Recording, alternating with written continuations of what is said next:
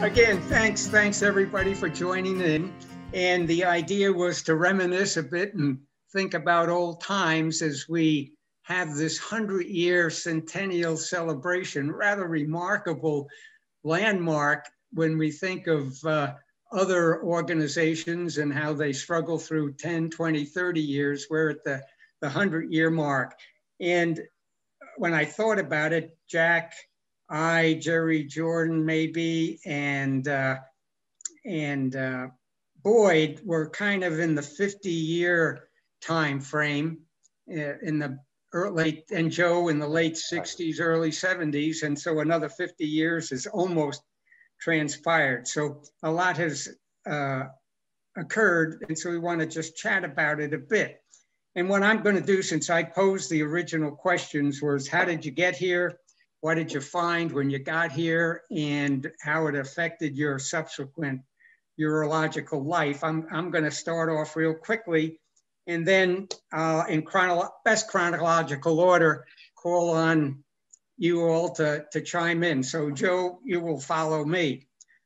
So my story is that when I joined the residency program at MCV, I clearly remember there was a annual or semi-annual meeting of all the urology training programs in the state, which included Urology of Virginia, MCV, where I was, and Norfolk. And what I distinctly recall about those meetings were two things. One, the faculty number in Norfolk were 5, Charlie and Pat and Gene Putas and Bill Tynes and Joe Fiveash. So 5. Whereas there were only 2 attendings at MCV at the time, and I think 3 at UVA. So there seemed to be a numerical advantage to Norfolk. And then they also, the other thing was they were focused on subspecialization of sorts, even way back then with reconstructive urology and with Gene Putas, who was the actually world famous and renowned renal vascular surgeon. So then I went to Memorial for a fellowship, and I was looking for a job. Obviously, I had to get a job after that. And I was uncertain. So Whitmore said one day, gosh, I went down to Tidewater of Virginia. You're from Virginia. And I met up with the Divine group, and they're a pretty proactive group, and they just opened a medical school. So that was the story. I came south again, shook hands with Pat and Charlie, and said, I'll be there at the appointed time. And when I got there, I'll just say that one of the most striking things in the first month or 2 was a business meeting. And I say, I never correlated business with urology. I'd never been to a business meeting, didn't think the two had anything to do with one another. But there I was listening to the usual and customary fees and a bunch of other assorted points of interest. But what was clear was everything was open, transparent. Everybody knew what their salary was going to be and what everybody's income was. There was no hidden figures. And the major thrust was, we're going to do what's best for the patient. So it was a very, I'll say, comforting initiation. And then, well, the residents, the partners, the patients, 1 year became 5 years, became 10, 20, 30, 40, and now 45 plus. So I've never had a regret, never sought any employment elsewhere. And I can say I'm happy to be here, happy to be there then, and happy to be here today. So I'll end with that and ask Joe, could you give us some thoughts about how you got here and what you found and how it's transpired in your urologic life? Joe, were you talking to me, Paul? Yes, Joe. Did you hear what I did? Did you hear me? Yeah. I don't hear very well, but but anyway, am I talking too loud? No, I can hear you fine. Okay. Well, you know, I kind of grew up with Pat. I didn't know Charlie about the whole thing, but I knew Pat very well. We played golf together for a long, long time. And I had contemplated several things when I was getting towards the end of my practice, of my residency. One was a job in Florida, and the other one was Dr. Paquin, who was, can you see me at all? Yes. Yeah, because I can't, okay. Well. Yeah. Another one was a job in Charlottesville. Dr. Paquin asked me if I wanted to stay there. And although Alice Jane wanted to stay there very much, I did not. I wanted to come back to Norfolk and to practice urology with Pat Devine. So anyway, we came on back, and it was a very interesting situation because Charlie was the oldest guy in the practice. Pat was second, and Gene Putas had come, having lost the opportunity to be head of urology at the Cleveland Clinic. He and I forget the name of the guy that he was having a contest with, but that fella had been an All-American football player at Ohio State. And anyway, Gene Putas lost out to him. And Charlie Devine somehow or another knew Gene Putas. I don't know if Charlie had been at Cleveland Clinic at all. Do you know, Paul? I think he did spend some time there, yes. So anyway, as I understood it, it was Charlie that got in touch with Gene Putas, who had just lost the opportunity to be the head of urology. And he decided then to come with us. And Gene Putas was a very interesting sort of a guy, as all of you all know. He was not the warmest person in the world. And I think that you either felt very strongly that you liked him or you maybe did not like him too much. I was one of those that did like Gene Putas. We were not bosom buddies, but it was all very, very interesting listening to him, scrubbing with him. He was a beautiful surgeon and very quick, and I was more meticulous and very slow. And then Pat was the sort of guy that really kind of ran the practice at that time. And he was always interested in anything that had to do with urology. And I remember one time, Linda Devine and Pat and Alice Jane Five-Ash and Joe went to play golf together at a course that was on I forget the name of it. It was a great golf course right on the border of Florida and Georgia. And Pat and Masters. Huh? The Masters. What was the name of it? The Masters. Augusta. Oh, no, it's not Augusta. Not Augusta, no. No, I've played Augusta several times, but it wasn't Pinehurst. It was, I forget the name. But anyway, we got out there and we were playing one day, and Pat and I on a par 3 hole on the backside, I hit a shot up there, and it was just about 2 or 3 inches off the green on this little hillside. And then Pat hit another shot that was almost hit my ball and stopped maybe 4 or 5 inches from my ball.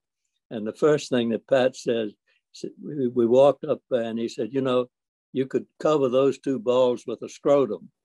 And that was, he was always thinking about something urological. And, but, you know, Pat was the guy who was kind of the one that ramrodded things around our place. And Jack, as you remember, he thought we should do all of the urology east of the Rocky Mountains. Yeah, and right. he felt that we really should have a huge place in the practice of urology. And I think we did, and thanks to those three guys. And then later on, of course, through Paul and through Jerry Jordan, it was a real pleasure and a privilege to be practicing with all of you people. It really was. And, you know, Bill Tynes died about a year ago. And as I understand it, he had renal failure. I went by to see Margaret when we moved into Harbor's Edge here in Norfolk about 7 months ago. And she said that Bill had gotten to the point where his renal failure was so bad that he really didn't want to live anymore. And so he decided that he wouldn't eat, and he subsequently died. And this was about a year ago, maybe not quite a year ago. I really wasn't sure because I wasn't here at the time. We were at the beach at that time. But anyway, Margaret seems to be doing well. And, you know, as like Paul, I enjoyed every minute of the practice here. And I felt it was a privilege to be practicing with such fine people. And I thank you all for everything that you did. Well, Joe, thank you for that. That was a real enlightening and comforting set of words that you had. And you mentioned Jack and Jack's interaction with Jean Putas, which for all of us was pretty special and unusual. Jack, your turn to give us some of your thoughts. The reason I came to Norfolk is I just followed my mentors, which was Joe Five-Ash and Pat Devine. They're both trained at the University of Virginia, and that's where I trained. So I thought that'd be the good place to go, and I did. And I want to relate a little story about Dr. Charles Sr. Most of you don't know him, but Joe and I remember him. Remember Dr. Charles Sr., Joe? The guy who started the whole thing? The what now? Dr. Charles Devine Sr., who started the whole practice. Right. Well, he was a true Virginia gentleman. He loved his bourbon. And every night before he go to bed, he'd have a little glass of bourbon, a little toddy. And when he came in the hospital, the final time he was sick, he was old in his 80s, and he was in the patient room with Charlie and Pat. And Charlie and Pat came out and said, I don't think he's going to make it tonight. I said, why? He won't take his bourbon. And unfortunately, he died the next day. But he was a wonderful guy. He really was. He was this interesting fellow. And Charlie Devine Sr. Right, Charlie Devine Sr. Exactly. Yeah. So I remember going into the office where he was still behind the desk, and he had this little index file with some cards in it, which contained the entire history of his practice. And so he'd pull out a card and it said, Mr. So-and-so, prostate massage or urethral dilation or septra, not septra, just sulfa. And then at the bottom it said $2 or $4. And so that was his Rolodex computer. Yeah, that sounds like Dr. Charles. He was something. Well, thank God for Dr. Charles, because he got us all down to Norfolk. You know, we had a wonderful practice there, and we still do. Although I've been out of it so long. I mean, I can't comment on what's going on now. Oh, you can do that. You still read your journals, Jack? Not the Journal of Urology, no. There are other journals I'm reading, but not that. I sort of gave that up when I left. Boyd, how about you? You came soon after I did, and your turn. Yeah, well, I know it's out of turn, but Joe Five-Ash didn't tell the best story about his arrival to the practice. He shared it with me. It may be apocryphal, but it's still worth retelling. But Joe Five-Ash told me that when he came to the group, it was all divines, and he was the young guy joining up. And there was a consult over at the hospital, And he was sent over to do the consult, and he went and introduced himself. I'm the new guy in the urology practice. I'm Joe. And before he could finish, the woman said, "Oh, you must be Joe Devine." And he said, "Well, I might as well be." And, you know, it really does tell something about the practice that for a good number of its years, it was Dr. Senior, Dr. Charles, Dr. Pat, and Julia running the whole show. And even after I got there, and when Joe Olivo began to update the business practices, he said there were still files with used envelopes with notes about the patient's record written on the back in, you know, Julia's handwriting for the business aspect of the practice. And, you know, when you think about how it ran along on such meager beginnings and is lasting 100 years, it is an amazing phenomenon. I don't feel like I'm an old guy yet, but it's really amazing to me that I got there shortly after the first half century. Paul, you must feel the same way too. You know, we've seen half of the life of this really amazing practice. We heard some stories about Dr. Senior. I'm probably the youngest of the crew who actually met him, because he passed away in between the time I came and looked at the practice and before I finished my residency and got to join up. I got to Norfolk because I was trained at the Mass General by Dr. Hendren primarily. There were other people there, but I was Dr. Hendren's, you know, protege. And Dr. Hendren was very solicitous of his trainees for the rest of their lives, as long as they moved more than 600 miles away from Boston. And so, you know, Norfolk just made it. But Dr. Hendren got invited by Charlie and Pat to come and be a speaker at one of what they called the wet clinic. And you guys all remember that.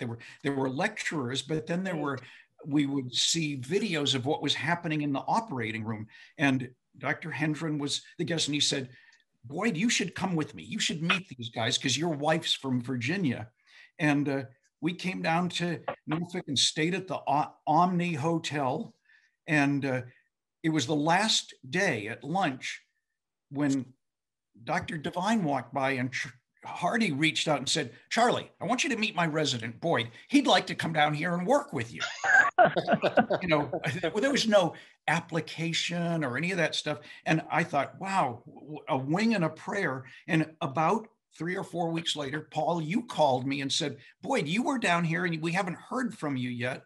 So, you know, we set up another meeting where I came down and I got to deal with the wonderful Judy Zirkle, who's another one we've lost recently. But Judy was just the sweetest person. And she said, "Would you like to stay at the Omni?" And I said, "You know something, that's very nice of you to offer, but my wife has an aunt and uncle in Norfolk, Chappie and Spike Thrift, and they want me to stay with them." And I think that sort of helped the process along, that I had ties to the area and wanted to be there. But I'll tell you, it was a wonderful 14 years for me. In a lot of ways, I regret that I got attracted to Richmond, but I really had to, because Mary's mother had become a widow, and we were spending every evening driving up to help her find her car keys, and it just wasn't a good working situation. But, you know, I lost a lot when I left Norfolk. I lost a children's hospital. You know, Richmond claims now they have one, but they don't. They don't have anything like that. And the camaraderie of our group, where we actually went to each other's homes. I got to tour the Lynn Haven River and Paul's Boston Whaler, and we were always out at Charlie's or Pat's. I've never found anything like that again in urology, and I have to admit it. I haven't had a bad career, but I'm really glad it's kind of over. At this point, I've retired from full-time practice, but I do baby circumcisions 2 mornings a week at a outpatient surgery center that I'm a part owner in. And if I want to keep getting my dividends, I have to do something there. So, you know, I do a little bit to keep it going, and it's great. And it makes me remember that I used to be a doctor. Just like Jack said, that when my emails all come in, the first things I throw away are all the urology things. Yeah, I look at YouTubes. I look at YouTubes about how to take apart my lawnmower and put it back together. That's the kind of thing that interests me. I'm maintaining several acres here, and I just finished heat stripping the paint off my back porch before it gets screened in. So I'm healthy and active, but doing very different things than we used to do in urology. Well, you look healthy and you sure are active. And I need a lawn that needs mowing. I need some heat stripping on my backyard. Come down here in Florida. You got work ahead of you. Yeah. Well, we have a house. Our house was built in 1870. Oh, wow. And when we bought it, the previous owners, delightful people, they dressed it up for the market by putting a new thin layer of latex over the last probably 100 years of paint. And I'm taking it back to the wood. Someday somebody will thank me many decades from now. But I won't be around for that. Yeah. Hey, well, Boyd. Yes, Boyd, sir. It's Joe. I apologize for not writing to you, but I never got any messages from you when William died. Yeah. And so, I would have done it in a heartbeat. Well, that's I never got any messages. Well, but please excuse me. I knew it was a difficult time, and of course, I know your daughter and that grandson who I've seen. So I just hope they're making it okay. Well, you look great. You look like you're really enjoying Richmond. And how's Mary getting along? Mary's fine. She's down in the library playing solitaire on the computer as she usually does. Yeah, I mean, Boyd looks like the chief resident at Children's Hospital in Boston. Maybe a senior chief resident, but not much beyond that. We were all talking about Gene Putas. I formed an immediate bond with Gene Putas because we had a Boston connection. He was always really good to me. And after he retired and moved to Wintergreen, his wife talked me into looking at a place at Wintergreen. And I don't know how he knew. He had a lookout on that road through Lovingston that leads to the mountain road. But I was driving by and I got a call on my phone. It was Gene Putas. He said, I see you're coming up to Wintergreen this weekend. Come on down to my place and I'll teach you how to make a dovetail joint, which, has to do with his he made tables stuff. Yeah. His wife was the sheriff at Wintergreen. Yes. That's why she knew what was going on. She had all those scouts out. They had a lookout. They could recognize the cars coming through.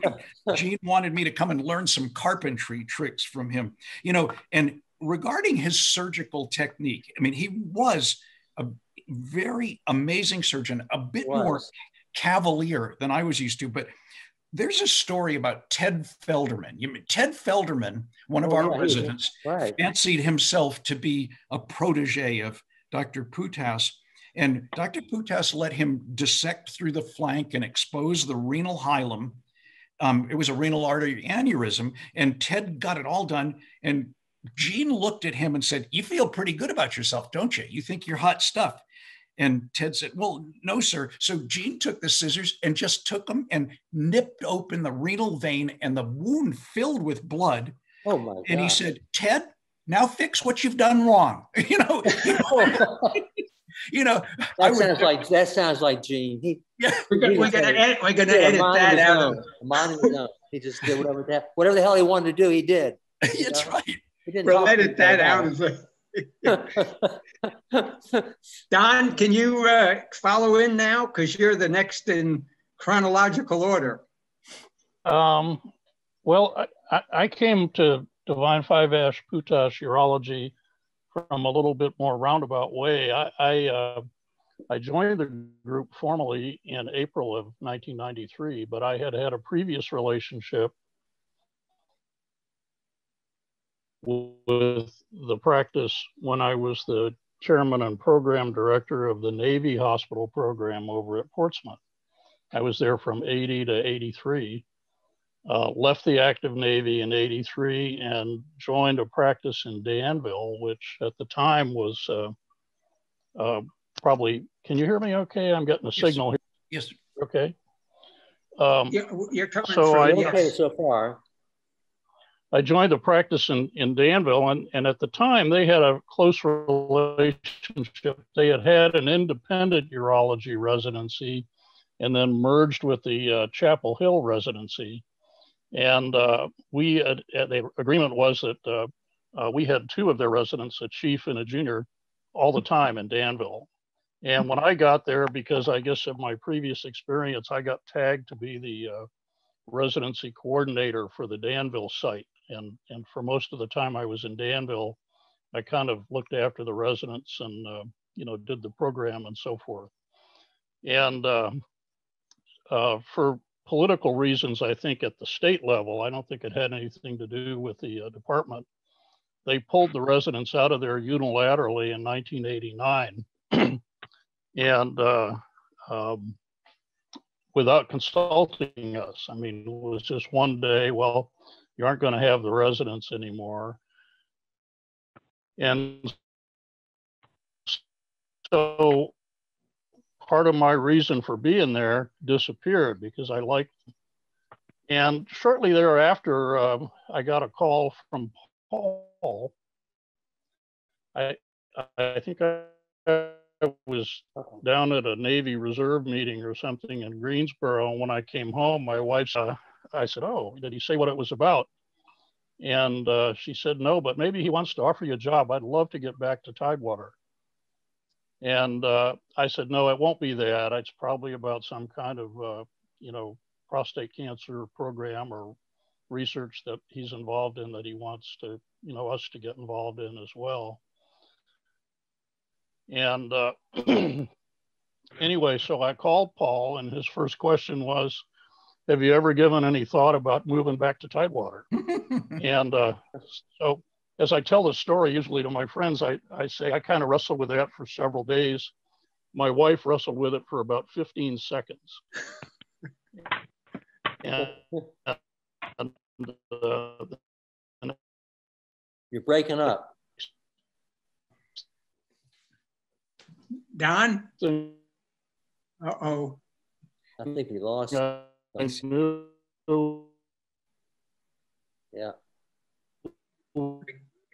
I guess his audio is going or something. Mike, can you do anything about that? And treat the invitation lightly at all, but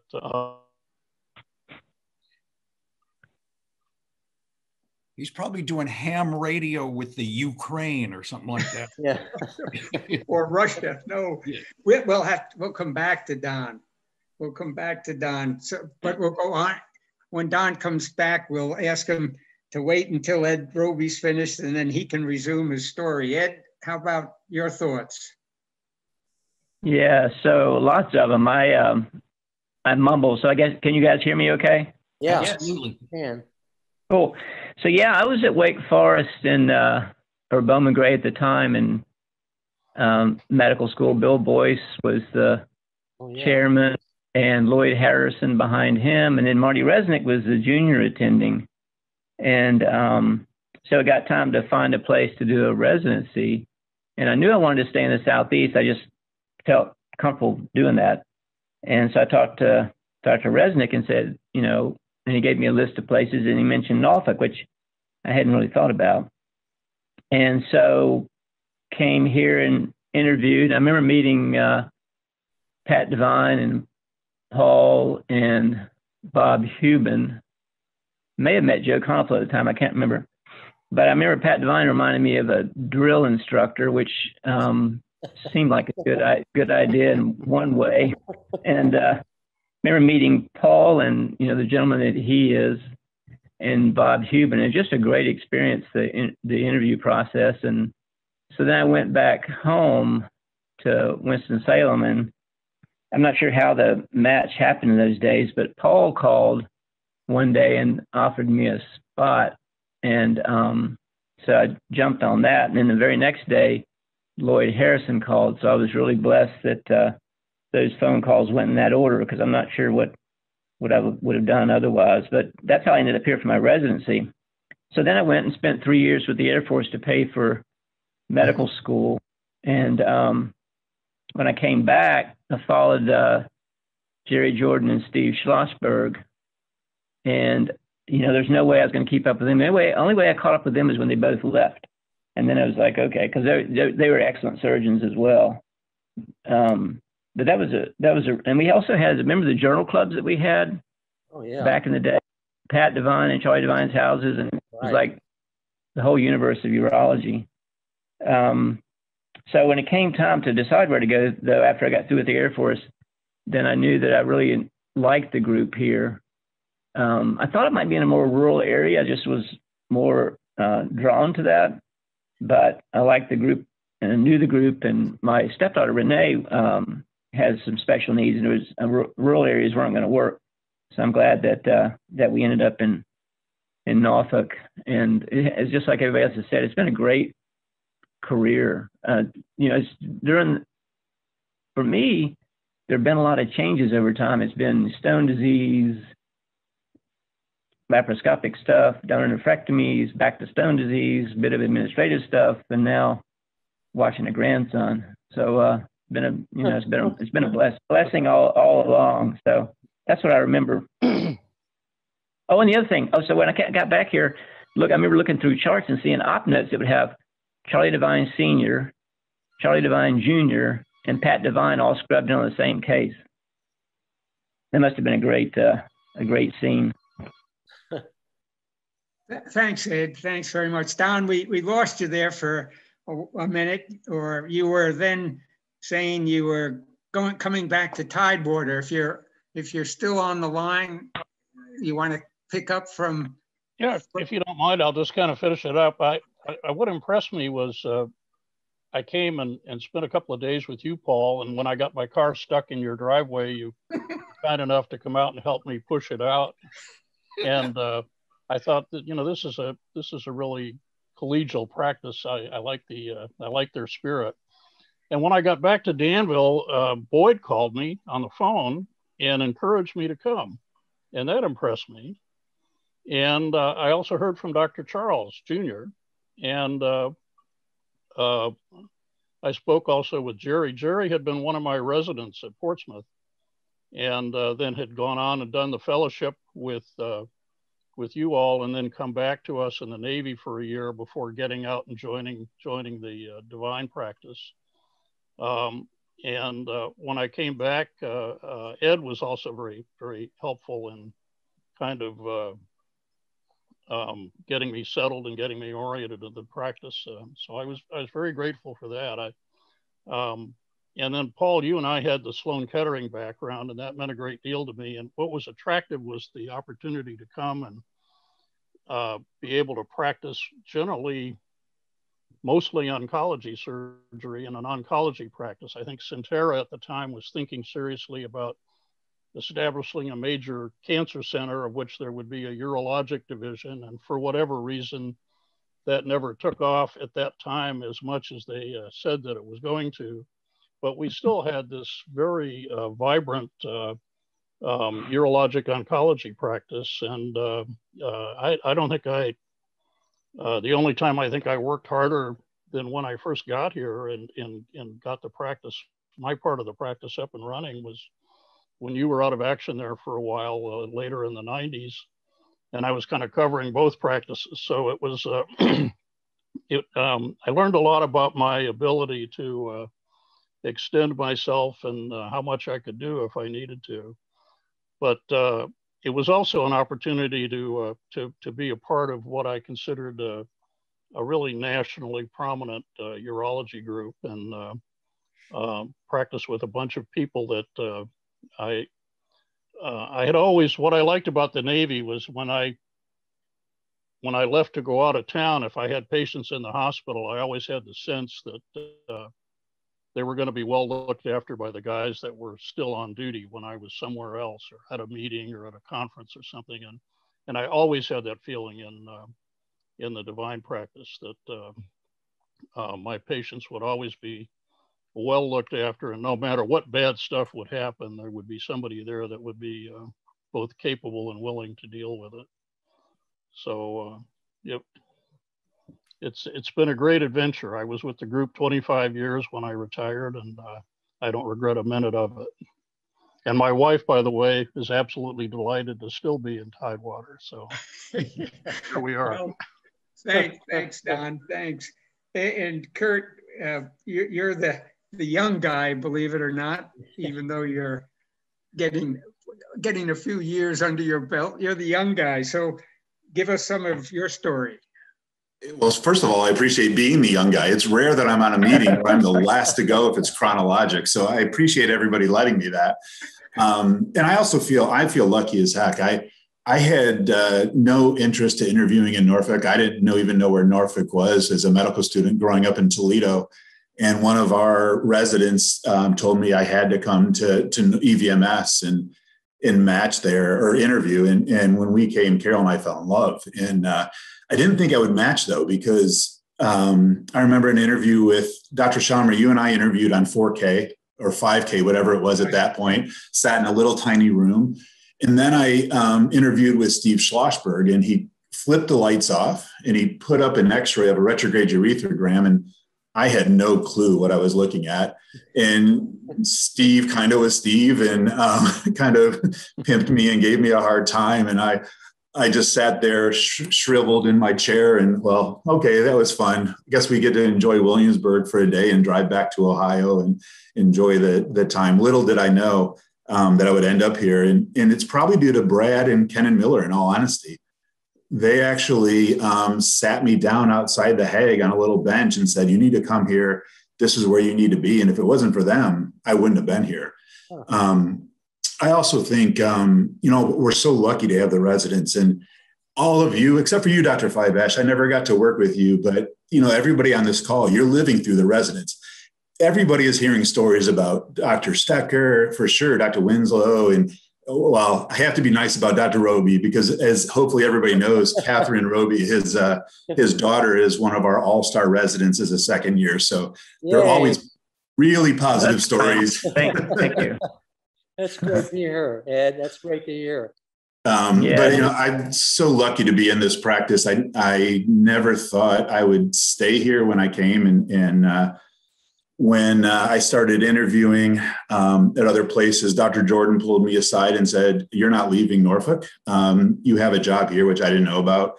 I do have to give Dr. Winslow some grief, because I would have probably been a pediatric urologist if he had stayed in Norfolk a few extra years. So I am a little disappointed about that, but I think it turned out well for me. But I mean, it's incredible. I mean, the current Urology of Virginia, I don't think appreciates all the time how lucky we are to stand on the shoulders of giants. And it's really impressive.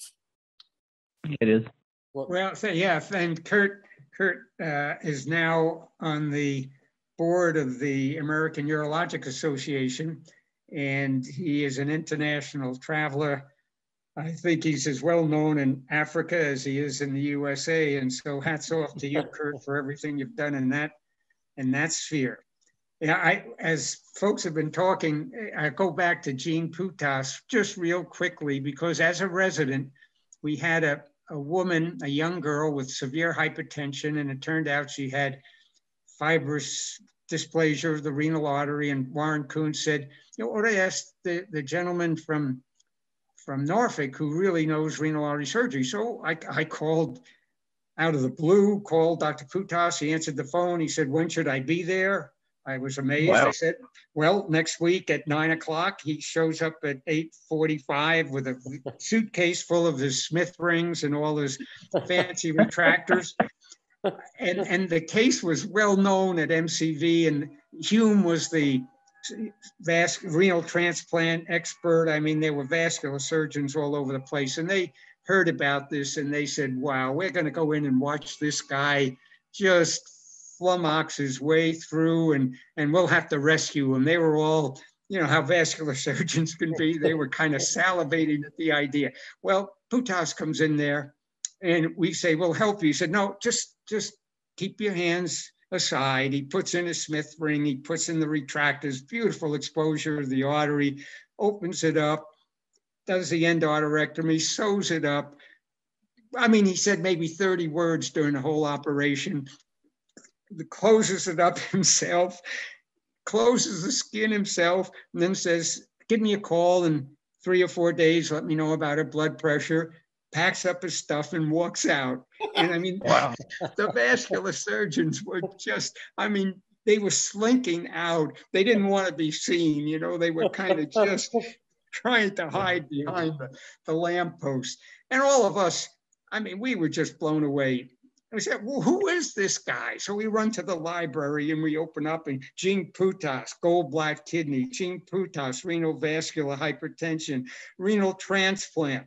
I mean, we were just blown away. And Gene Putas wrote an article about de-icing of an airplane, wing de-icing. Well, I mean, he was a Renaissance man. He fixed old cars. He had a coin collection. I remember he showed me a widow's mite. I mean, a widow's mite is kind of, you read about it in the Bible, but whoever thought you'd see one? And then he had stamps. Yeah, he was. Yeah, he was an incredible guy, wasn't he? He really was unbelievable. Yeah, unbelievable. And then he became a master craftsman woodworking as well. Yeah. Well, throw in any other ideas, guys. We've got a few more minutes. Anybody else want to? If I could, I want to say something about someday, years from now, people will read what was going on at our 100th anniversary.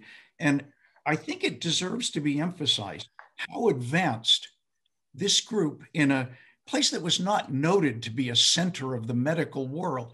You know, I left the Mass General with the typical kind of myopia and smugness that Boston hospitals have. You know, we just kind of assume, you know, we're the headquarters, it's the hub.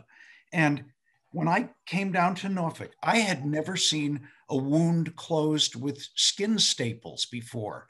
And I made rounds with Charlie Devine, and we got into a room where a catheter had to be removed. And boy, at the Mass General, it was a flail. You know, you had to ask a nurse to get a syringe and all that. Charlie reached into his jacket pocket and he had a paper clip that was partially unfolded. And he took the tip of it and let the water out of the balloon. And I mean, these guys had it down to the point that everything was efficient and technically just right. It was a real eye opener, and I felt so lucky to get to, you know, come on board where they weren't hobbled by years of tradition. They were really moving forward, and it just a great experience. The other thing is the friendliness, and everybody in our group knew everybody else, and you know, we were at each other's homes, and that extended to the residency. I've never been in a situation where the residents became family as quickly as we did in Norfolk. Yeah. And I think a lot of it had to do with our Monday morning meeting where everybody gathered and they got out talking about the football games that their colleges were in. And I one day said, you know, we were hearing about Georgia and Penn State. And I said to Joe Five-Ash, hey, Joe, Harvard lost. How did Princeton do? And Pat Devine said, oh, come on, tell us about the high schools out on the Eastern Shore, why don't you? Yeah, you Notre Dame guys. But and then our conference where we went over cases. I remember one where Les Akporiai, a really bright Nigerian fellow, was sitting there watching, and there was a case of XGP, xanthogranulomatous pyelonephritis. But oh my God, I haven't heard that in a long time. Yeah, nobody what it was twice in my life. Bye. Yeah, well, everybody said, you know, this looks really bad. This maybe we ought to do this, and maybe we ought to watch it. And all of a sudden, Les said, "Excuse me, but we don't actually know what this is yet." And Paul said, "You know, that's why we bring in other people." It really was an education all the way, and a friendly one without pressure. So, you know, I'm really grateful for the years I had there. Well, the other thing I remember. Go ahead, Jack. I was just going to say, as Ed here, I was just remembering some things that had little to do with technical skills. I remember being with Charlie Devine and him saying, you know, the best thing you can do when you go in a patient's room is sit down. You're not going to be there any longer, but they're going to feel like you're there forever, which I unfortunately didn't follow that advice very much, but those sort of things were, you know, those were great skills to learn. The art of medicine. Yeah, yeah. I just to amplify a little bit on what Boyd has said, I guess I've always had kind of an avuncular bent toward the residents. When one of the things that I'm very grateful for is I had the opportunity early on with Paul to work as kind of his assistant program director, and then I kind of inherited the program when Paul gave it up in the late 90s. And when Jerry became chairman, I kind of did most of the residency program, handled most of the residency program stuff. And then when Jerry stepped down as chair, I became the chairman, and I was chairman for about 10 years. And my philosophy was always, when we were looking at residents, that I wanted residents like the residents that we had, that were mostly a very collegial, team-oriented, high-spirited, industrious bunch. You know, they weren't a bunch of grinds. They weren't always, you know, the top of the line, you know, with the highest scores and the, but they were smart, sharp people, and they were obviously developed a teamwork spirit where they really looked after each other. And I've told my kids sometimes that next to your kids, the people as a person who does academic medicine, the people that you find yourself thinking about and caring about the most are your residents and what they're doing, and made our life a lot families easier. are doing, and if they have illnesses and kid problems and so forth, Right. you worry about them just like you worry about your own family. True. And it gives me great pleasure when I hear from one of the former residents, when I get a Christmas card from Tom Bowie or from you know, some of the people going way back, Jeff Carney.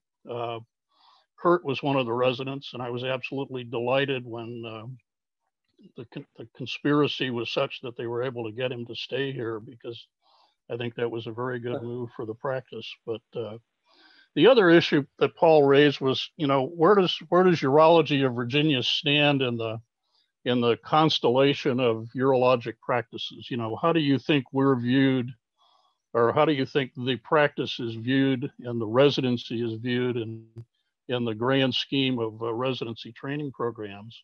And I'm too far removed from it now. I've been retired from EVMS for 10 years. And I think that, you know, I'll have to defer to Kurt and to Mike Fabrizio to really give a cogent statement on that. But I always felt, when I had the program and before, when I became associated with the program early on, when Paul convinced me to join it, that the EVMS urology residency was one of the best, if not the best, small urology program in the country. And I base that on the fact that I got a lot of good positive feedback from residency candidates that came through. I had a lot of colleagues from the military who later went on into academic positions, and I got a lot of feedback from them. And I just had the sense that, you know, this practice was always looked up to, and that doesn't happen by accident. And I think it's just a reflection of the kind of people that were in it when I joined it. Whatever damage I did wasn't so sufficient that it damaged it so badly that it sullied the reputation too much. And I think we were fortunate in some of the selections that we made, that we've got, you know, you've got a group of almost 30 people now, I guess 30 attendings. You're probably positioned to be able to train residents much more efficiently and much more intensely than we were when I was involved in it. So I think I was thinking when I put this all together that if Dr. Charles Sr. could look at the urology residency today, thinking about what he may have envisioned it to be in 1922 or whenever he started thinking about a practice, or whenever the urology residency became a reality, I think that they'd be absolutely amazed and appreciative of all that the current group is doing to Yeah, make it what it is. I'd like, based on what you said, Don, to have Kurt just kind of finalize or close out with the current status of the residency program and how it is developed and how the whole practice of education has, well, morphed through the decades to the current time. So Kurt, can you give us the cleanup, be the cleanup hitter? Sure, I'll try. Kurt, can I say one thing about Paul before we finish up? Just real quick, Paul, the other thing I remember is how personally you took your patient care when things didn't go the way they should have. And that's something that really, I think, gets passed on. And one of the funny stories was one time Dean Clower was doing a case in a room and wasn't going so well. I was out in the hallway and I think you turned to me and said, am I staffing that case? Well, sorry, Kurt. So it's interesting, Dr. Winslow, we still do the same conferences because I thought the conferences were so great when I was a resident. We still do the same thing. I think, Dr. Schellimer's and Dr. Lynch's leadership before, when we choose residents now, we reach for the best residents, but the other thing we look for is someone who fits in the family. And I truly think that's a huge part of our residency. And at the end, I always tell the residents, I want someone who I can sit down 5 years from now and have a beer with, because if I can't tolerate you for your 5 years of your residency, I'm not going to want to sit down with you 5 years afterwards. I will tell you, I think we have, I would argue, the best clinical residency in the United States. The diversity of our faculty, we have fellowship trained people in every aspect of urology, more than just one, where some residencies don't have one. We have the laparoscopic, started by Dr. Roby, with the oncology, with Dr. Schellimer and Dr. Lynch starting it and obviously expanding. We have infertility. We have more recon people than any program in the country. Female urology. I mean, I don't think there's any program that can fit the diversity, the case volumes that we have. I mean, I think we're so lucky to be where we are and have the residents we did. And I think that was the foresight of everybody before us, staying out of the medical school. I mean, obviously it was nice not to be employed by the medical school and limited to who we could hire and not hire.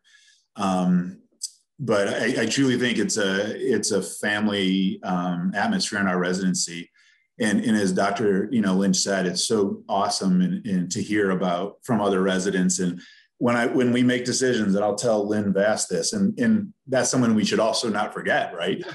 Yes. Lynn obviously has been around as long as all of us and has pretty much ran the residency. She's gone through 5 chairmen, I think is what we came up with at one point, and truly has run the residency on those years. And when we make decisions, I usually say, what would Dr. Schellimer do? What would Dr. Lynch do?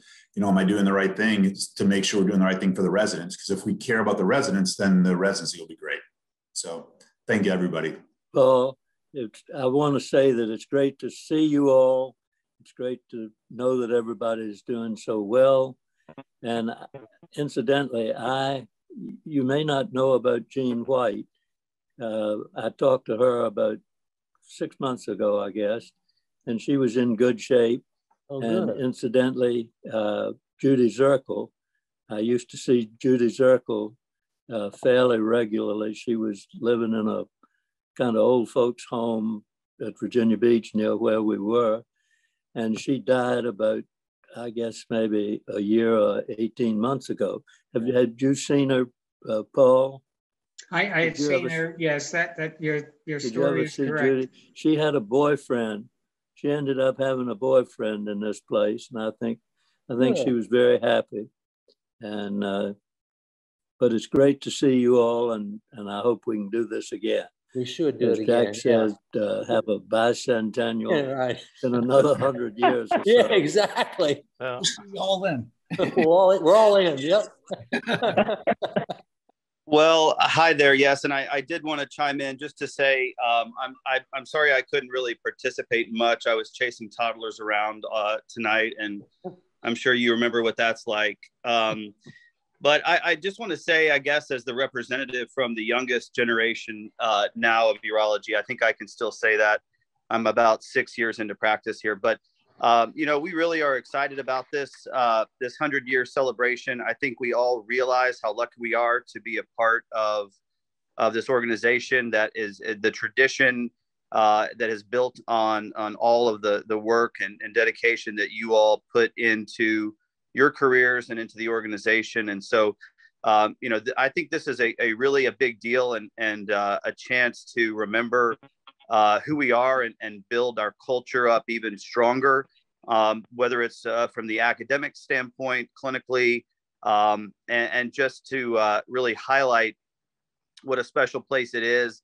I'm not from Virginia. I didn't train here, and actually, you know, that's becoming many of our new hires really are in that same situation where they did not have any ties to the area. But I'll tell you that we all are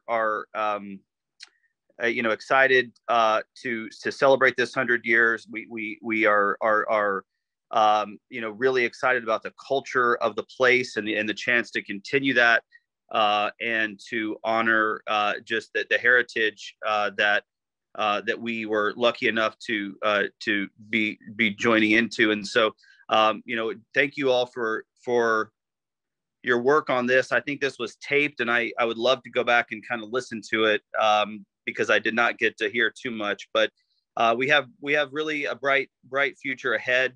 And hope and building on the great past that we have and that we're talking about. But we as Dr. McCammon, I caught the tail end of what he was saying. We really have some incredible folks now, and the work that's being done is incredible. And we just want to really, and I've taken over from Dr. Roby, who I think is on and as Chief Medical Officer, and I'm just trying to help facilitate you know, the great work that everyone's doing. So, but I just wanted to say hello and thank you all from the younger generation for all that you did and what you built here. So when the time came for me to look at urology residencies, I wandered through the Northeast and primarily wanted to stay on the East Coast, and came down to Norfolk, and like Paul, was very impressed with the variety of urology that was available.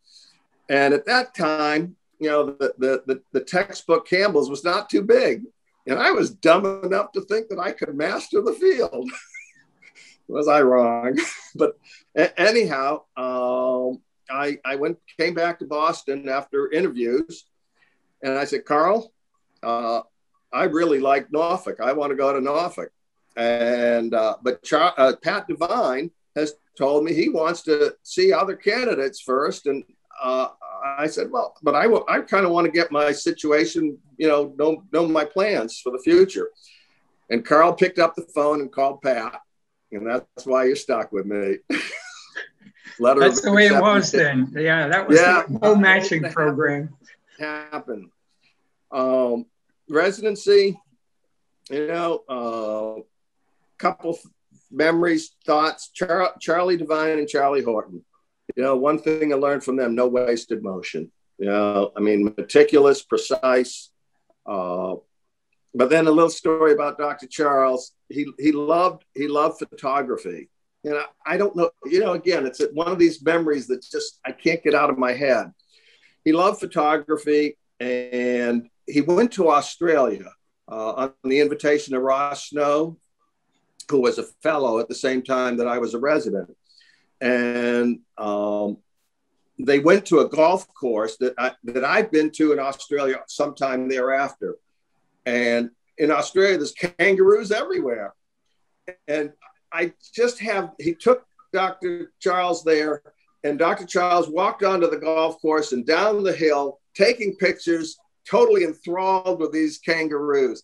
And I can see him doing that. I don't know why that picture image in my mind has never gone away.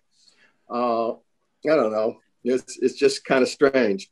But Pat, on the other hand, Pat was tough, but Pat also had a soft side. And, you know, I could ask him questions about life and where I was heading and things I should be doing, what I should be thinking about. And, you know, I've got to say, in spite of the fact that some feared him, he was super to me. And one time I asked him, why, Dr. Devine, did you think your family went into urology, and why did you like urology? And he said, you know, it's really special taking care of older men who, in general, are easy. Excuse me, ladies, you can't say this today, but in general, easier than taking care of old women. And it's neat, you know, taking care of older men who have weathered the storm. It's a special opportunity, and they do. You know, the old men, they usually had great stories. You know, of course, years back, we got a lot of stories about the war and what have you that were neat. So that's why, again, vivid memory of that conversation. Dr. Putas, you know, he was different. And back then, you could admit a patient for anything. So here I am, first year urology resident at Lee Memorial Hospital, and he's admitted this lady for a urethral dilation. Honest to God, that woman stayed in the hospital 3 or 4 days after her urethral dilation. And he's told me she was going to lose weight and she was going to diurese after this. And I said, he's crazier than a hoot owl. And darn, they'd weigh her every day and she'd be down 2 pounds every day. You explain that to me, Paul. He was slipping her some Lasix. Yeah. No. Maybe I was missing that order. But yeah, I gotta tell you a story That's about funny. Paul Shelley. I think, as I've said many times, I mean, Paul is a saint, and you know, I think, but I finally thought of a fault. Sometimes he's too kind. And I was just to say that. I knew that's what you were going to say. Too patient. I'm chief resident. Dr. Shellhammer or somebody has asked a resident, not me, to do a procedure in X-ray.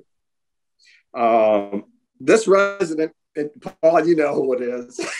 This resident calls me and starts giving me a bunch of guff and saying why he doesn't want it, why it doesn't need to be done, and on and on and on. So I go down to the X-ray department and talking with him, and then we call Paul. Paul comes down and spends 20 minutes. They're going back and forth why he should do it. He's saying why he shouldn't do it.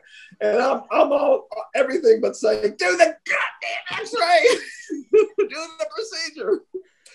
You wouldn't remember that, Paul, would you?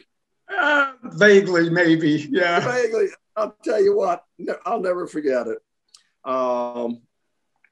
Dr. Stecker, I'll tell you, you know, I'd really like to see him again at some point. You know, as far as my surgical skills, he was one that really, you know, taught me the most. I again, another vivid memory was doing a nephrectomy, and without even my realizing it, you know, Jack, you'd walk in the room and the resident did the case, you know.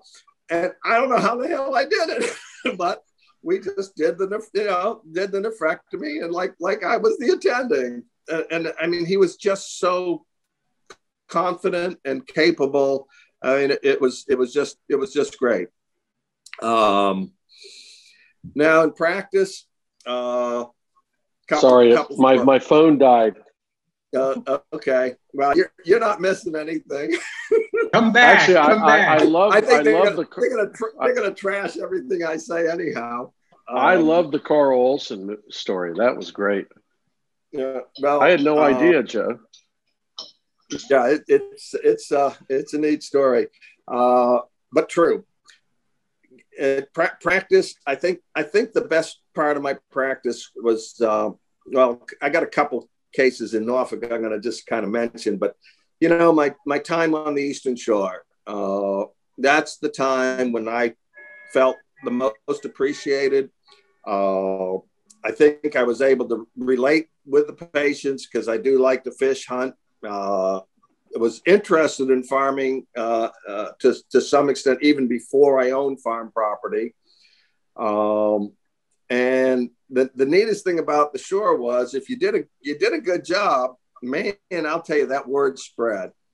I vividly remember a patient who had a huge number of stones in his bladder. And of course, you know, in the more modern world, we had the ability to take pictures. So I gave him a copy of a picture of all the stones in his bladder. It looked like a nest full of eggs. And I swear that picture went from the tip of the Eastern Shore all the way up through Accomack County to the Maryland border. I mean, half the patients that came in to see me after that had seen that picture. Viral. But, I got to talk about Ray the nudist. Took care of a fella who was the only year-round, he and his wife were the only year-round residents at that time of the nudist colony in Zuni. Okay, so back in those days, it was before PSA ball, and he was having trouble with urination, so ended up doing a TERP on him, and of course, like 10% of the folks came back, you know, with prostate cancer. So I said, Ray, I think you know, we do surgery on you. You know, that's not a good thing. You're going to be incontinent and impotent, what have you. He said, Doc, I want you to take my prostate out. I said, no, I don't want to be the one. He said, you did a great job on my TURP. You got to take my prostate out. Well, more than reluctantly, I did a radical on him. And what do you think happened to him? I mean, he was impotent and incontinent afterwards. But he still thought you were great. He thought I was great. Yeah. I made him a double pumper. And if you need that explained, I put in a penile prosthesis and a urethral device for his incontinence sphincter. So that was one. The other that I've got to tell you is there was a patient at Norfolk General with polyarteritis nodosa, and it was affecting both of his kidneys, and he was bleeding into both of his kidneys. And I said, my opinion was we need to go in and do bilateral nephrectomies, take them both out. I mean, he's bleeding, you know.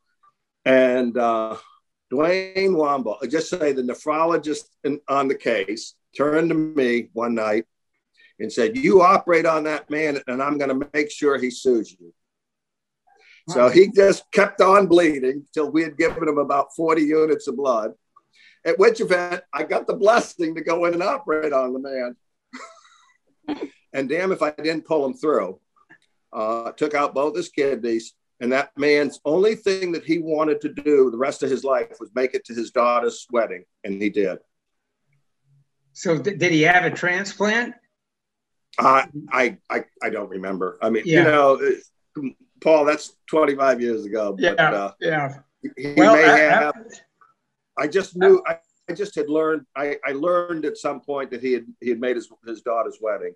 Yeah. But that's a memorable case. And then the last one, Lee Memorial, woman with xanthogranulomatous pyelonephritis, bleeding, infected, hematocrits going down in the ICU.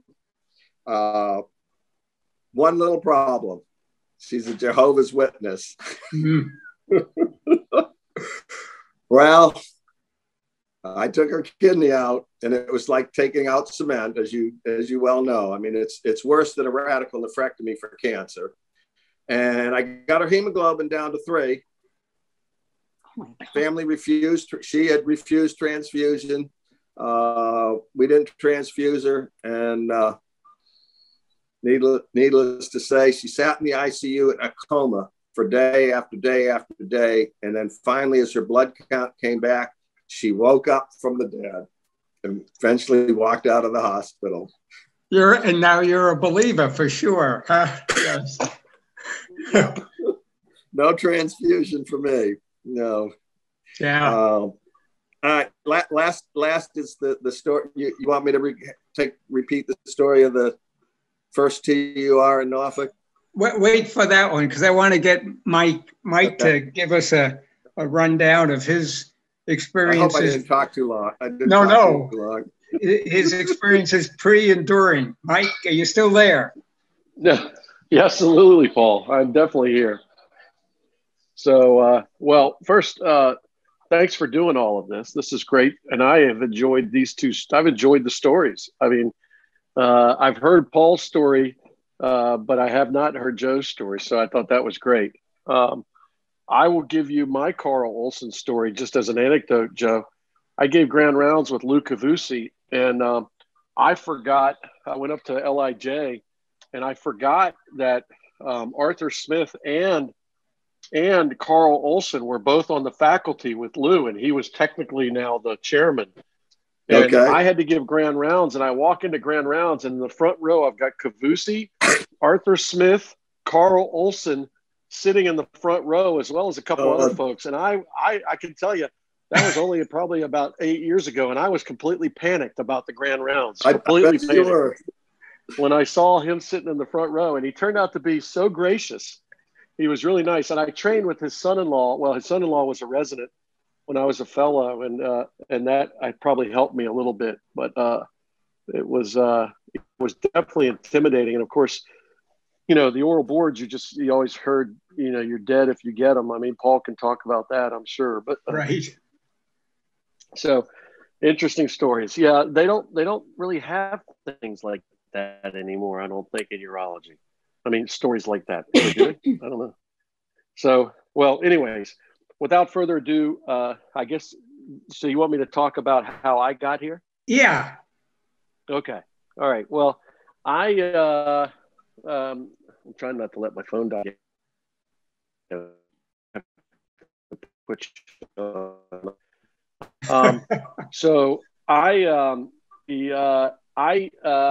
do I start? Urology. Why did I go into urology?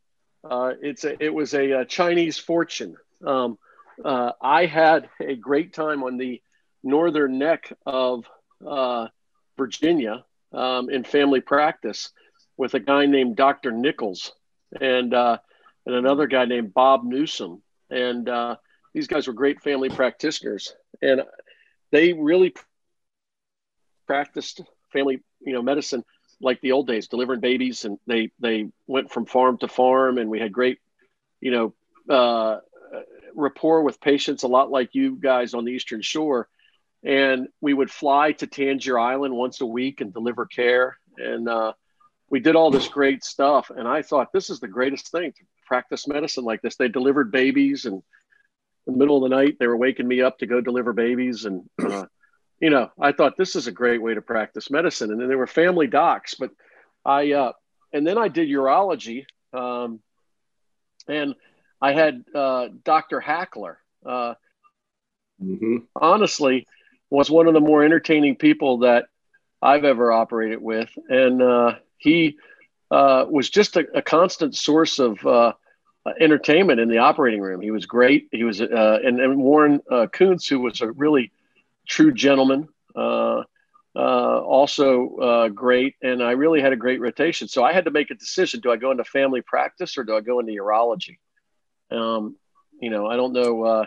There's a big difference there, but it wound up being a Chinese fortune cookie that actually sent me to urology as we made the decision one night. And I remember Marlon and I went to Chinese, and we kind of made this sort of joking, let's pull it out of the, let's let the fortune cookie decide. So it kind of guided us into the direction of urology.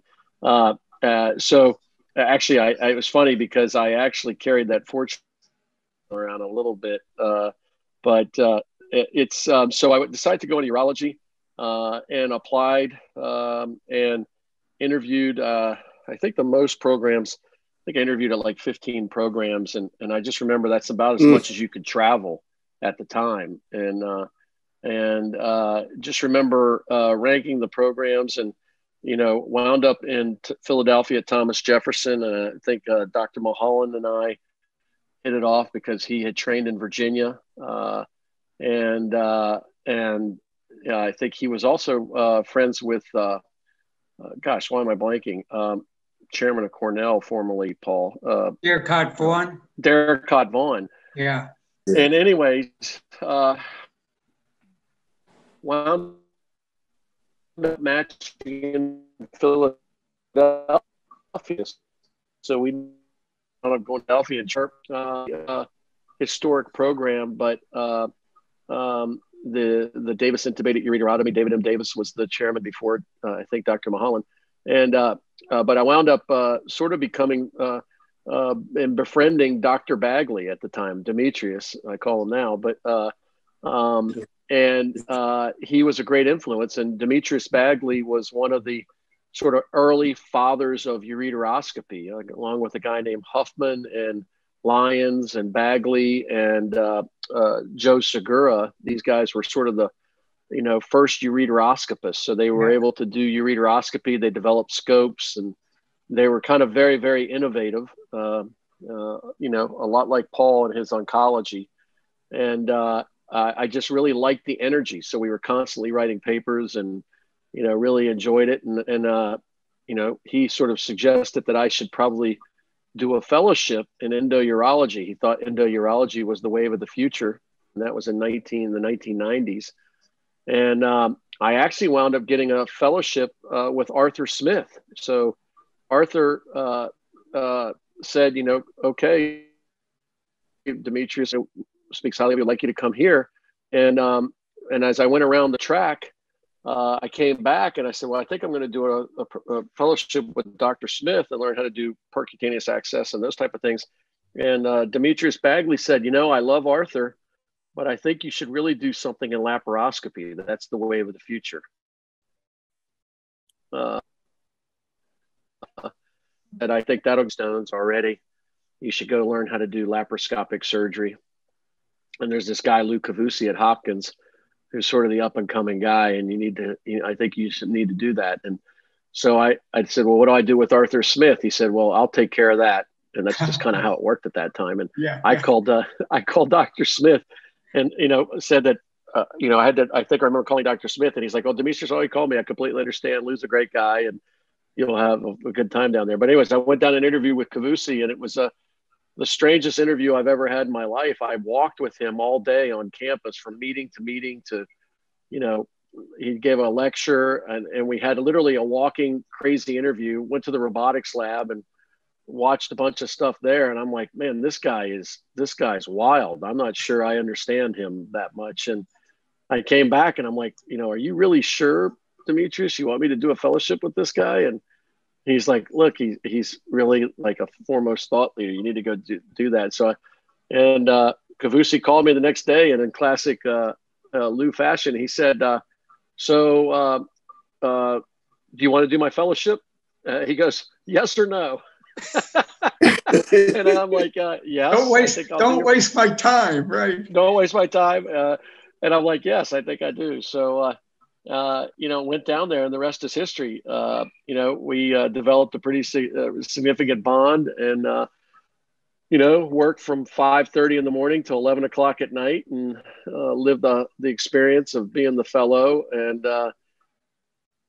learned a whole lot. And then it came time to get a job. And I had always wanted to come to, one of the things I wanted to do was, but I always am here and worked the deal a little bit with Dr. Schohammer when he was visiting professor at Thomas Jefferson. I think I was a 5th year resident. I went and specifically said, hey, I'll pick him up from the airport because I want to spend some time with him. Coming from the airport. He was the David M. Davis professor. And so this is how the good old days worked. But, I was actually thinking about going with Dr. Frey Marshall to Emory or Dr. John Heaney at Dartmouth. But I liked both those jobs. And then the other option was to go to California, which I really wanted to do, actually. I wanted to go to LA or San Francisco and do some. And at the time, there were a lot of endourology jobs because very few people had fellowships in endourology. It was only probably 5 or 6 years old.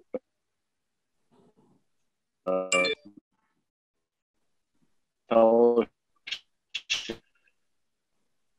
They said, nope, I've traveled the place we're heading to. So it's a great story that I interviewed down here, or actually I called to potentially get a job. And it turns out that they were forming Urology of Virginia. And I guess Steve Schlossberg called me and said, or Dr. Schoenhammer, one of the two of you called and said, well, we really like the laparoscopy idea. We have, one guy sort of doing it here, Dr. Roby, but we really are, just kind of figuring out what we need. I think you guys had 7 partners at the time. Kurt McCammon would have been 8. You hired him. He was a fellow. And then I would have been 9th. And I remember that I got the phone call from you guys saying, well, there's really not a lot available now. But, we'll have to see what happens. And I remember getting a letter from you guys, and the letter said, I think I came down and looked at the job, and we went out to dinner or whatever. And then I think the letter came that was a very nicely worded letter, but it was like, well, we really don't have any positions right now. We don't think we need any urologists, which is actually a recurrent theme every year since I've been a partner. Most of our partners say we don't need somebody every time we try to hire somebody, although I think they're changing their attitude now. But anyways, maybe my interview didn't go well. I don't know. And so they, in classic Cavussi fashion, and this is a great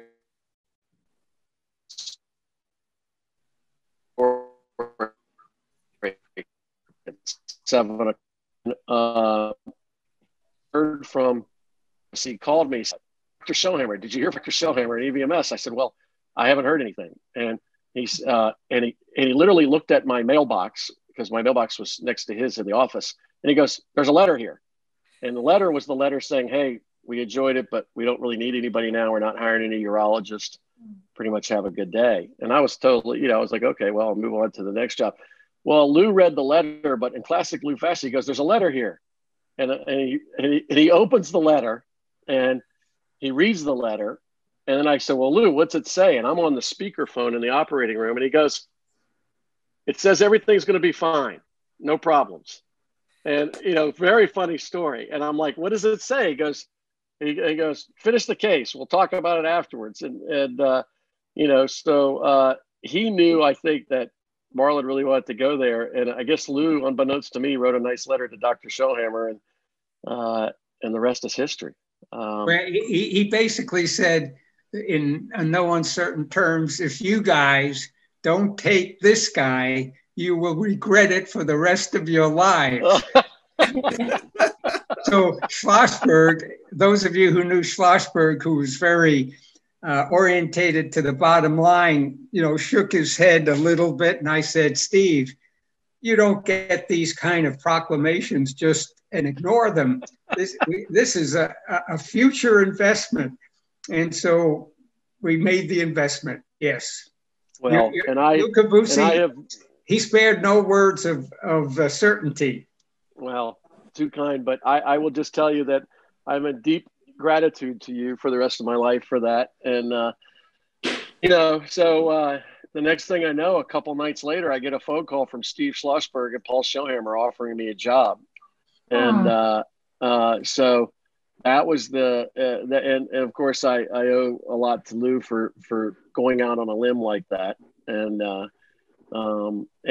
think that was a great thing. And I've always said, and this is a true story, I've had 3 mentors in my life, really professionally, and Demetrius Bagley, Lou Cavussi, and Paul Schoenhammer. So, pretty unbelievable mentors to have. But so it was a great ride. And then, got to merge the groups, and we got to practice with Joe, whom I love and adore, and, had many good times with, and this practice is great. I will tell you, and Paul probably doesn't remember this, but my first couple cases when I get here, usually when you start off with a couple slow cases.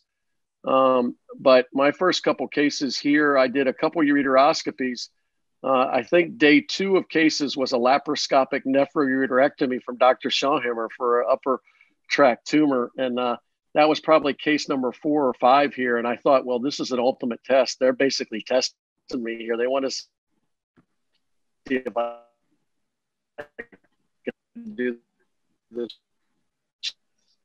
services, chair cat, but a couple of weeks after I was credentialed at Norfolk General. But then and then what happened is that Paul took me under his wing, and as Paul does so many times, just got me involved in 1,000 different academic things, and publishing and great ideas after one idea after another, and putting me on panels and getting me talking at the SUO and talking about laparoscopic surgery and these type of things. And then he came to me one day and said, I saw laparoscopic radical prostatectomy, and I think that's the wave of the future. And I love to tell the story.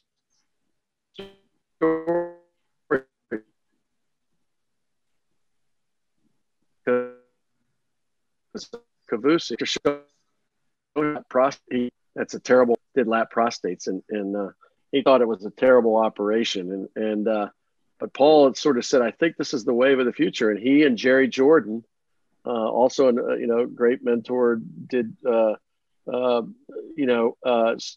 lot of connections and brought this.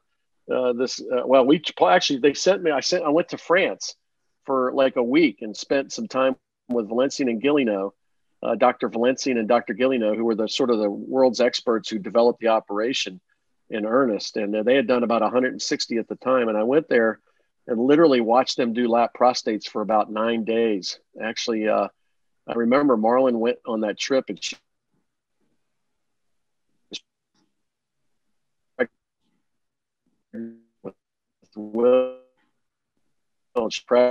wanted to go to Paris. I basically was there all day, every day, watching them do lap prostates. And I came back and thought I could do that operation by myself. And I remember doing the first case or two with Paul, and it was the most humbling operation I've ever done, trying to learn a lap prostate without having one of these guys who's done this and kind of, had all the trials and tribulations. And Jerry Jordan, I think, knew Stefan Learning in Germany and said, well, let's bring this guy, Harry Turk, over. And we brought Harry over, and Harry was this big, outgoing, gregarious guy, and looked like Arnold Schwarzenegger, and helped mentor me through 160 lap prostates or so. And so we had, I think, one of the largest experiences in the country, Paul, didn't we, at the time? Lap prostates. And as you guys talk, it reminds me of the statement that life happens while you're making plans. Life kind of takes its turns for the right and the left. So great stories. I want to get to Lynn Vass and to Kim, because gosh, they've been in the background pushing the foreground. So Lynn, how about your story here? I remember when you were a teenager, basically, and now you're the girl. So let us know how it happened. I'm the man. Oh, the man. Okay. I didn't want to get accused of any kind of impropriety, trans this, trans that. I mean, the only take I would like to share is about the residency and the fellowship, because that's what I'm been doing for a long time. And basically, I can say that I feel the Divines, both Pat and Charles, would be very proud to see where we are with our training programs, that we did not let it fold. We're thriving. We're doing extremely well. Their reach for international continues on today. And we have a big, robust group too. So, I mean, like we've got a large residents, fellows, and they're diverse too. So that's actually taken us to a whole nother level. There's every culture you can think of. We've got females, which for years we didn't, and so for that, I think they're very proud. They would be proud. And my story about Dr. Charles would be, I remember he retired and he came in every single week to gather his mail. He could not retire. He ate and slept urology. And I love that about him. Yes, and I forgot he had a hobby. He had photography, Dr. Conifal. So thank you for reminding me of that, because I kept thinking he didn't have a hobby. He loved his family and he loved urology. So yeah, those are my stories, and I think that he'd be proud too of our faculty. I think that we have a great group of physicians that love to teach, and that's kept our program going. And our leaders, beyond them, Dr. Shellhammer, of course, you, Dr. Jordan, Dr. Lynch, and Dr. McCammon, we couldn't have done it with y'all. So anyways, I've learned a lot. And I learned the most from you, Dr. Shellhammer. No, but Lynn, I mean, you got to say, really have. When you first came here, you were how old and what were you doing? And then Judy Zirkle kind of mentored you want to hear that? Okay, I'm sorry. I didn't. No, okay, no, so yeah, I'd like to hear that. So I did 2 years of college. I have an associate's degree, and I don't know, it's my first interview. I can remember the dress I was wearing, a purple dress, and Judy interviewed me. And it was like a love story. Judy and I were like tit for tat. We were like a good team. And of course they hired me. Oh, well, we'll have you come for a week and see if you like it. I'm like, oh, okay, whatever. You know, what else was I going to do? So I did it, didn't know what I was getting into. Never learned a lot, that's for sure. Judy was a great mentor. And by all means, I learned everything I could from her, and you, Dr. Shellhammer, too, of course. And I don't know, I wasn't like the residency coordinator at the beginning. I was hired to be a secretary. I was with Dr. Tynes for 8 years. I learned a lot from him. Yeah. I was like his right hand and left hand. And then I went from there, the position opened to be the coordinator. So I said, okay, I'm up for the challenge. Did not know what I was getting into. I got into the frying pan that year. That was right after there was a graduation, and we had a site visit that year. And I picked up my purse on several occasions and said, I'm out of here. I'm out of here. It was that stressful. And site visits, if anybody knows anything about it, they're very stressful, and they still are to this day. How many ever years I've been in my position, it's very stressful. But anyways, I stuck it. Judy calmed me down, told me, come on. And if it weren't for her, I probably wouldn't even be here today talking to you. So how many years now are you marking with the group? All right, now you're going to know how old I am, because you got to get the calculator out. I came here when I was 19. I've been here 41 years. Yes, I turned 60 this year. Well, you don't look a day over 30. No doubt. Well, thank you.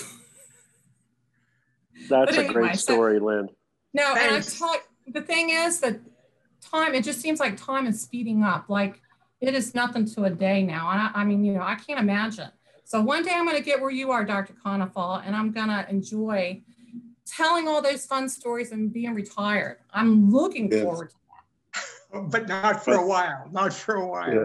No, but I'm just saying, I'm looking forward to it, just like Dr. Charles. I'll tell you one other story about Dr. Charles. I remember him calling us on the phone, and this is when he was retired, and he would be like talking about the birds in the yard. I'm like, oh my God, really? Like if you knew him, that wasn't him, but he enjoyed retirement, and he was enjoying nature outside and the birds in his backyard and telling us about it. Good. So yeah, hopefully we can get there one day. Thanks, Lynn. Well, Kim, the microphone turns to you for your impressions and how you arrived and how you've, grown to the position you now have. Yeah. Lynn, weren't you secretary for Dr. Lynch at one point too? Well, no? Yeah, I mean, like after, but I was the residency coordinator. Okay. And I was Dr. Lynch too. So yeah, I had lots of other jobs. Okay. Yeah, but I remember you at SCI whenever with Dr. Lynch. Okay. Yes. Yeah. So I had friends that actually lived down here from Ohio. And so they were like, you need to move down here. So I happened to be down here visiting. And that's when you looked in the newspaper for ads. And there was an ad, and you would actually put the address of the place that you were applying to would be there. So I said, oh my goodness, this is for me. It was advertising for an x-ray tech and a medical assistant, because this was in 94. that they hired somebody who could do both so they could utilize them in X-ray. So I was going around, I went to CHKD and put my application in, and I saw the first child in the wagon being pulled. And I'm like, there's no way I can do that. So I told my girlfriend, I said, I really want to find this place. And of course, then there was no cell phone with GPS or anything like that. So she said, well, do you just want to fax it? I'm like, no, I don't want to fax it. I want to, sorry about that. I want to stop there. So we found the Hague office, and I walked in, and I think her name was Christy, that used to work in the, I can't remember the one lady's name that was like in the Pay area. And they said, well, you need to talk to Sherry, and she's at our First Colonial Road office. So I got the address. We drove out there. They were in the little Pizza Hut buildings on First Colonial. So I walked in, and I'm like, hi. Kathy Vaughn was there, and Carol Parker, Jean's daughter, was there. And Kathy was leaving to go to the Eastern Shore to work at that office. So I said, I'm really trying to get a hold of Sherry. I wanted to know if I could set up an interview, yada, yada, yada. And so I basically stalked her until Sherry called me. She called back to the office, and I was leaving like the day after like 2 days later. So Sherry said, okay. So she set me up with an interview with Dr. Five Ash, which was, and I'll be honest, I didn't know anything about urology except for the retrogrades and things I had done in the OR and the hypertensive IBPs and all of that in the hospital and whatnot. So I was like, great, no problem.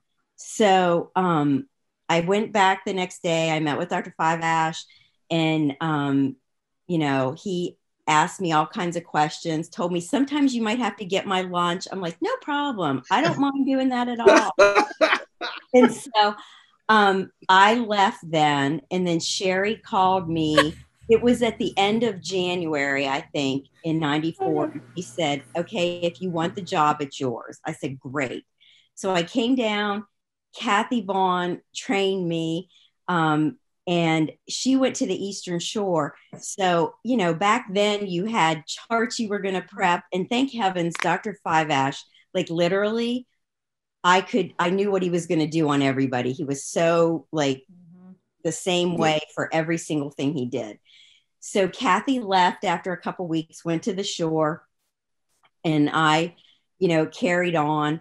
And so I quickly came to realize that sometimes you might get my lunch was every single day you were going to get my lunch. And so every single day I had to go to Virginia Beach General Hospital and get a salad from the salad bar with beets, tomatoes, and it was carrot. This is above and beyond, yeah. And then we would play a game every day of how much did the salad weigh and how much did it cost. So sometimes I would just let him win, like, oh my gosh, it's exactly right. But they didn't have the salad bar open for some reason. This is hilarious. I had to go to Wendy's up the street and get the salad that was pre-made, and then pick all the stuff out that he didn't want. So then I would put it on his desk, and I would put his cholesterol medicine out, his cup, his silverware, and his no pulp orange juice so he could mix his cholesterol medicine. Then I had to do the dishes. And if the blue cheese dressing ran out or the orange juice, I had to pick it up, and then he would pay me back. So, and everybody was afraid of him. Everybody was afraid of him. Me too. And the whole time I worked with him, and I can remember like when I first started, I was doing a cysto, and Kathy says, we're going to numb them up. I'm like, we're going to do what? Like, you need to do what? Because the only cystos I had ever seen were under general anesthesia in the OR. And I'm like, okay. And so it was definitely an eye-opening experience. I do thank heavens that I started back then, because I don't know if my brain could handle all the things these days that all these people have to learn. And so, you know, I called out one time with Dr. Five Ash. The whole time I was there, my grandmother fell and broke her hip. And I went back to Ohio while she was getting surgery. And somebody came and worked with him and they cried. I'm like, what are you talking about? So he made them cry. And he only yelled at me one time about a patient. This man called in, and I can still remember his name. I've held on to this for a very long time, clearly. Let it out. And the man called in and complained of gross hematuria. Dr. Five Ash was on his yearly vacation to, I think he went to the Bahamas or something every like end of February or March. So it was right when I was on my own. So I called Dr. Roby and I'm like, here's what's going on. I didn't even know enough to look back in the chart at the man's history. So Dr. Roby tells me to get an IVP and I don't remember what else. So Dr. Five Ash comes back in and I had all his charts stacked up on his desk with all the results from while he was gone. And he says, Kimberly.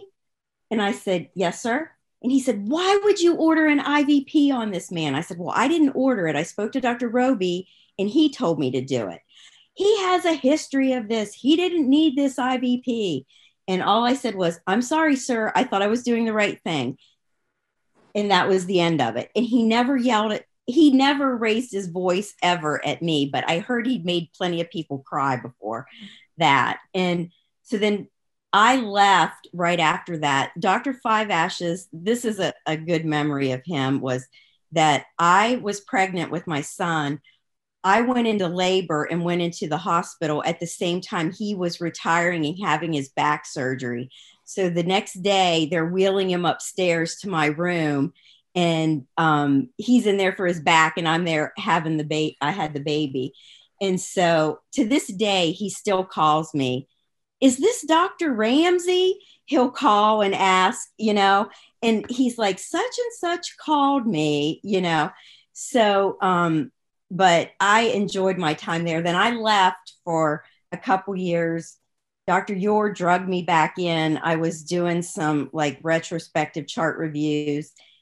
And then he's like, well, just come back. You can work whatever you want. And that lasted about, I don't know, 3 months, I think. And then I was back. And so I moved through a lot of different jobs. Diane Rowe retired and I took her job as a research coordinator. So that was nice. And, you know, I've just been blessed. The practice has been extremely good to me. You know, as far as the 3 that are on the phone, Dr. Conifal, my funniest memory of you, and I just talked about this the other day with someone, is about your need to beat your own time at a vasectomy. You'd be like, set the timer. And then when you went in the room, set the timer. And then as soon as you come out, what time was it? You would constantly want to beat your vasectomy time for that. And then I also remember when we went to Bayside and had the office there and we got the EMR and you were like, I am not a secretary. You would scream it every day to anyone that would listen. And Dr. Shellhammer, I have told this story numerous times about you. So you were at SCI and Paul had his heart attack.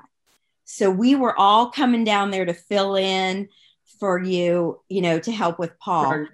And we would put all of the results in a folder and give to you.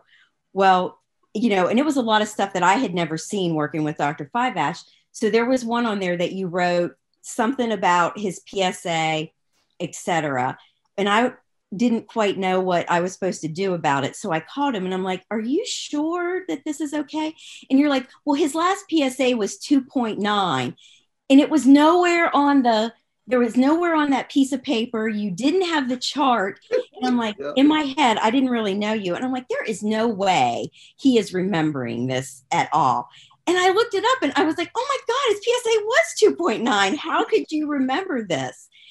And then I filled my mind with a lot of facts. Yeah. Yes. Some of which were not it useful. was very impressive. And then I think for me, one of the hardest things I've ever done is having to close. And it makes me emotional because you guys were so sad to close the Eastern Shore office. Yeah. Yeah, that was tough. Yeah. Like Joe said, that was a privilege for me to be able to fade out there. That was, and you know, what really gets you is when you drive through the toll booth, which they used to have then because there was no easy pass. Right. Gosh, the toll collector would know you because, as Joe said, the word that they say, oh, have a nice trip, come back next week. So it was a unique experience. Yeah. I've never seen Dr. Shellhammer angry, but he did fuss at me a bit about that. Like, you all need to think about what you're doing. And then Dr. Conifal was, I don't know what I'm going to do with all my time. And then literally doesn't have any time. And for Dr. Fabrizio is just his ability to like forecast and see the future and take risks that I think nobody else would probably take at certain times has been, you know, obviously very lucrative and productive and beneficial to our patients. So, but yeah, it's amazing to see the things that we do now. I mean, when I worked with Dr. Fiveash, she did a perineal prostate biopsy. Yeah. You know? Yeah. It was we're going to go back to that. We'll go back to that. I know. I said, do we need to bring him in to teach everyone? Although I'll say about Kim, I speak with Joe Fiveash maybe every 3 to 4 weeks.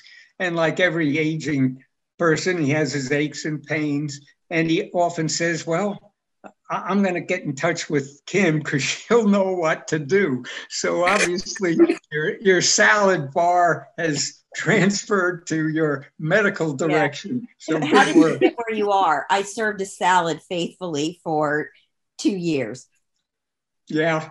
That's such a great story. And Joe is interesting because when I first came here, I mean, I think it's his Virginia conservatism and properness and, you know, someone from New York, gosh, I had these funny accent and it just didn't kind of jive with him. So he was somewhat, I'll say aloof, not hostile in any way, but just aloof. So I felt a little intimidated, but obviously once you get to know him, he's just as sweet as can be. Yeah. He borrowed my husband's truck one time to go to Norfolk Feed and Seed. And at that time, my husband had like an 89 Toyota that was all up on big tires and it was a manual transmission. My dad was like, can I borrow Tyler's truck? I'm like, sure. Sure, no problem. I would have paid money to see him get in it and go around in it. That would have been a picture worth having, but I never got that. But yeah, I mean, it's amazing to see, you know, what has happened even since I've been here and, you know, and hope for the same things for people that work for us now that in another, you know, so many years, they're having the 125th anniversary and that they can, you know, and I do think when we were a little smaller, it was a little bit closer. We knew each other. We knew everybody. And, you know, it's a little hard when you get as large as we are now, but I still think that having, you know, your pockets of people is good. But yeah. So. Well, gosh, thanks everyone for joining in together and spending a very enjoyable hour of reflection. I have one thing to say. Yes. One thing, because y'all are talking about the Eastern Shore. This is a funny story. So I don't know if you remember this, Dr. Shellhammer, but you used to you would leave the office at the hospital and go to the Eastern Shore for the, you know, and they would give you this case that had the cysto stuff in it, like a cysto kit, whatever it was, for you to take over there. And one time you had it and you left it like in the parking lot, like you didn't get it in your car. And the hospital called and they thought it was a bomb. So they roped it all off and did that. We thought that was I was thinking about the PSA instead of what I was supposed to be carrying. I remember that. Yes. Thankfully, I was not. Thankfully, I wasn't apprehended by the local sheriff. Yeah. All right. Well, if we're going to talk about Paul, I have a vivid memory of pulling on this 264, leaving Norfolk, and Paul's passing me in one of his old junkers that he was driving back then. And he's on they call it the red. He's on the phone talking and eating a sandwich at the same time. Yeah, that was dangerous. Moment. That was unwise multitasking. I recognize that now. And the phone didn't even have speaker. I think we better close. I didn't say you haven't writing. He was recording. You haven't. He was recording. He didn't went on the phone. Yeah, I was using the dictaphone. Yeah. Yeah, it was the dictaphone. He wasn't on the telephone. Yeah, dictaphone. I mean, on the dictaphone, right? It wasn't the telephone. It was before the days of cell. Oh, come on! All I know, he was going like that and eating like that. I don't know how. I wonder if you get in trouble if you got a dictaphone holding up driving now. That's Thank against you the for law. correcting me. Oh. Well, those were some good. There were some good times, and I've certainly been honored to practice with you guys and all the staff. I mean, Lindy, Kim, Lynn. I mean, just really great stuff. And I can remember the small days at the Hague when there was just 9 of us. That was really nice. Yes. And we got to see each other quite a bit. And then even with Joe and Gil, when we merged the groups and Robert, I think, came over, it was just nice having all of us seeing each other all the time. And we don't do that now. And we also had a group of really collegiality. I mean, who would tolerate now in our practice doing 8-hour robotic prostatectomies with the Zeus system or pure lap prostates? You can't even imagine a group allowing that to happen, which they allowed to happen when, letting us do those crazy things. So the group has been a merger of multiple cultures, groups, and when we finally merged, we found out that we were very compatible. And sometimes it takes a forced issue, like the hospitals trying to take over a lot of medicine. But we were very fortunate years and years ago to get together and realize that we were closer and we were more comrades together than we were apart. And so but it was a very satisfying experience, though. We really realized that it was important for us to make decisions together as urologists. And we found out that we were all very similar in a lot of respects. So it was a very good thing to do. And it was very unusual for as many guys to get together, guys and girls to get together and enjoy the relationship and make it worthwhile. Yeah, that's a good point, Jack. We're on the panel tonight with actually 3 representatives from the 3 groups that came together. So, and Steve Schlossberg, to his credit, really had the vision before others were doing it to put groups together that we weren't the enemy. We were competing and passed each other in the halls of the hospital, but really not as efficient as banding together and then having one voice to deal with the hospitals, the insurance companies, and that really made a difference. But again, we were very much on the forefront of that. And I'll credit Steve for having that vision and slugging through to make that happen. But again, with you, Jack, and Dr. Given, Robert, it brought 3 different cultures together. They were really, like you said, more similar than what we thought. Yeah, it's interesting that I guess I'm the last one that came in of this group, and so it wasn't very long after I got here that the merger talks were taking place, and what they thought were differences actually weren't really significant. And they realized that actually as a group, the whole was much better than the individual entities. Yes. Yeah, and we had a common goal, common thing driving us, which was good. And we did it in a very timely fashion because at the time we did it, we didn't realize all the mechanics of what was happening to the hospitals, and they were all getting together, and the hospitals were being bought, doctors groups were being bought, and I think we were very fortunate that we did it at that time. Because what year was it? You think 97? You think? I think so. I think it was about around then. Yeah. And it wasn't, I don't know, it's hard to say, like you said, Greg, that it was, maybe Steve had a very influential view of what needed to be done, but we were very lucky, very fortunate. Mm-hmm.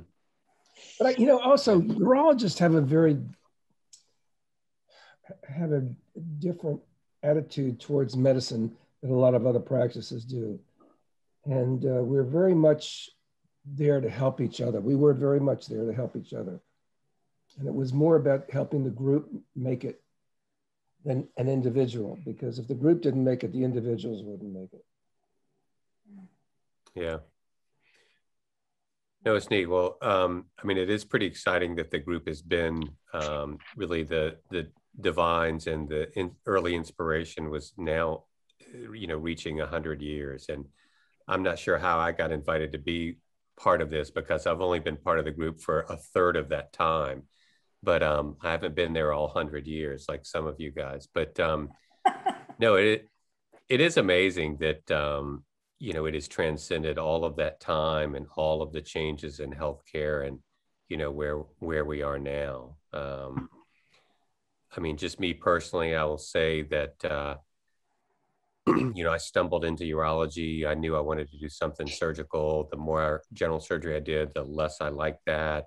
I almost went into cardiac surgery, but at the time I didn't want to get divorced and wanted to at least have some sort of life, and rotated with urologists at MCV that both of you guys were familiar with. And they just seemed like fun, normal guys. And I said, wow, I'd love to be able to do this, and shifted gears. And it was really Paul Schellheimer that gave me the chance. And, no greater mentor than Paul. I mean, national and international reputation, and just was really took me under his wing, and made my career and my success possible. That's wonderful. I want him to. I think all three of us had an MCV connection. I think. Yeah. It's interesting. We all did part of our residency there. Yeah, you did the first 2 years at MCV, Greg, and then you came to EVMS, or?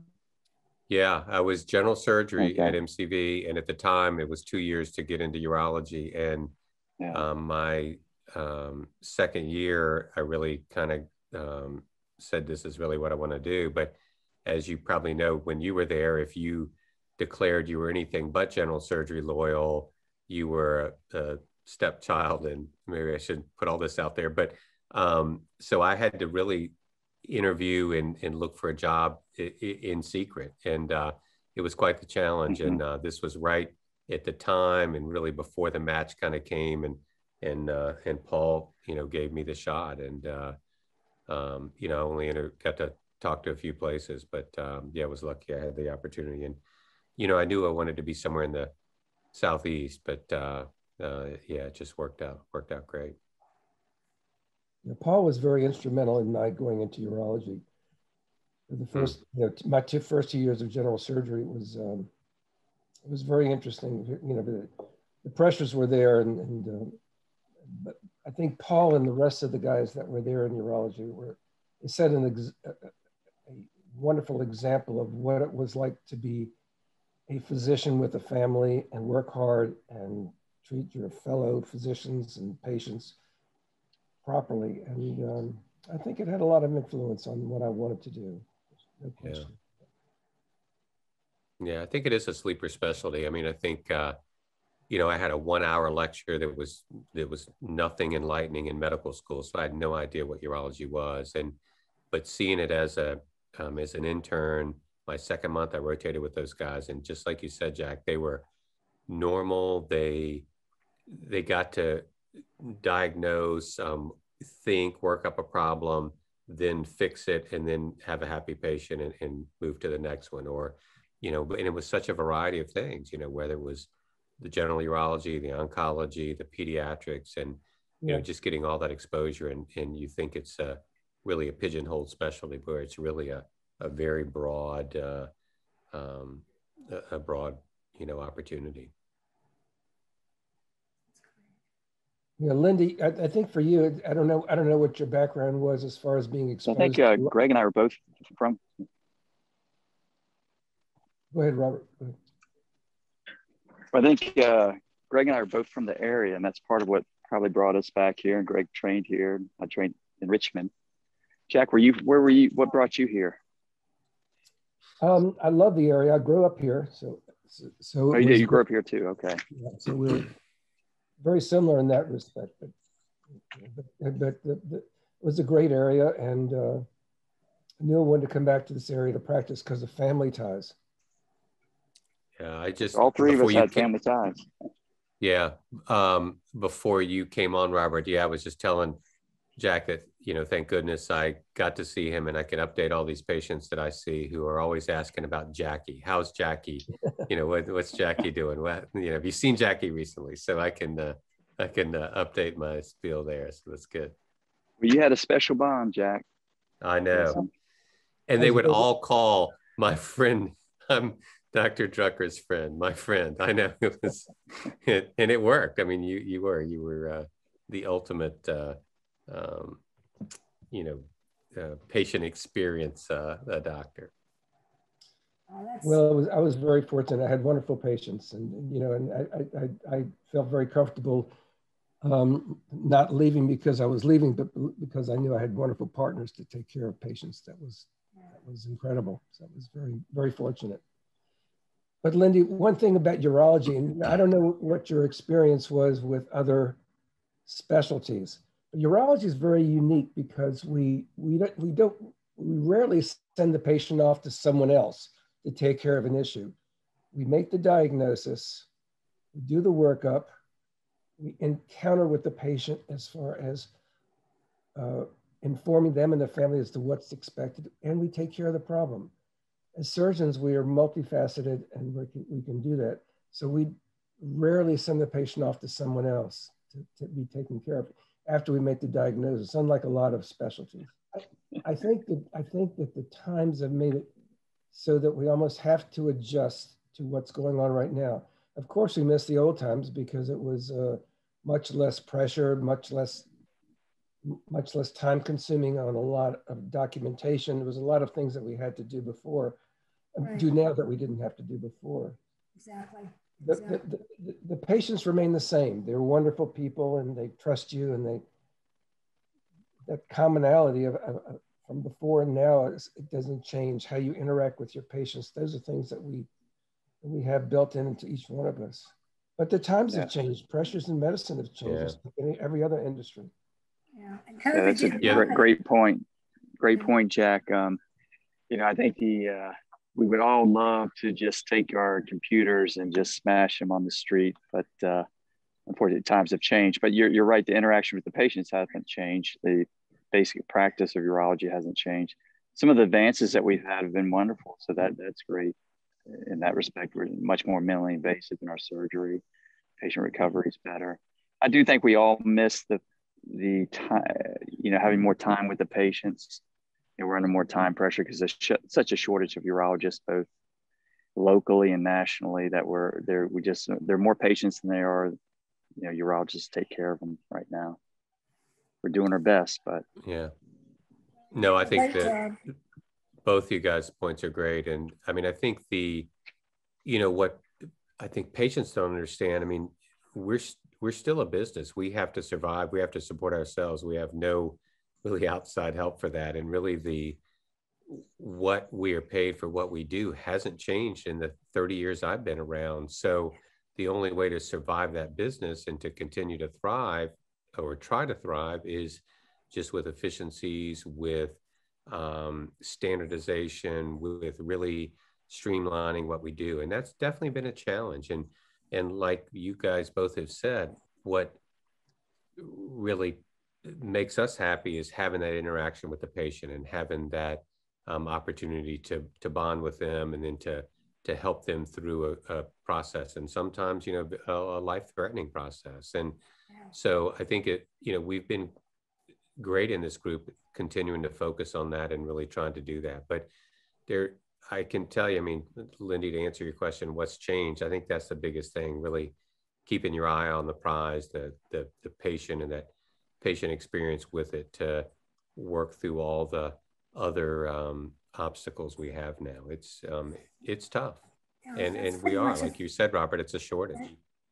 It is key being, in control of our own destiny. And again, we've been very lucky with the leaders and the people we've had that have made that happen, you know, starting with for me, Paul. I mean, the Divines laid the groundwork. And when Charlie retired is when I came on. So I really didn't get to interact with those guys much. But again, they set the standard for, you know, worldwide reputation. And then Paul was amazing. He really brought the academic side, the political clout, the reputation to us, and really the academic part and the training part. So, you know, again, greatest mentor of all time. And then the other personalities early on. I mean, Jerry Jordan was great as far as, you know, I didn't get to work with him a lot personally. Recon wasn't my favorite, you know, button, but just seeing how he interacted with other docs, how he built an international reputation and opened doors, and that could be done, you know, was really intriguing for me. And you know, Schlossberg, we talked about. Steve was great he saw the business side of things, and often to us fighting, you know, really is with him with that, but he had that vision to kind of lead us through. He was technically a meticulous surgeon that I learned from. I know Boyd Winslow has been in the loop with this. He was an amazing teacher, mentor. He was great in the OR. He truly amazing ambidextrous surgeon. But really stressed the fundamentals to do a tough operation. And he was so good at, as you were coming up, that he would let you do what you could to the top of your ability. And, you know, I think maybe having 27 kids had something to do with that for him, but he knew how to teach and to mentor, which was awesome. And there are plenty others too. You know, we were lucky, you know, Kurt McCammon joined us. He really continued the academic mission and has done great with that, and with our residency program, that, you know, we're very unique around the country, that we have a very good business practice, but a very good academic practice too. And we get to really do what we like to do.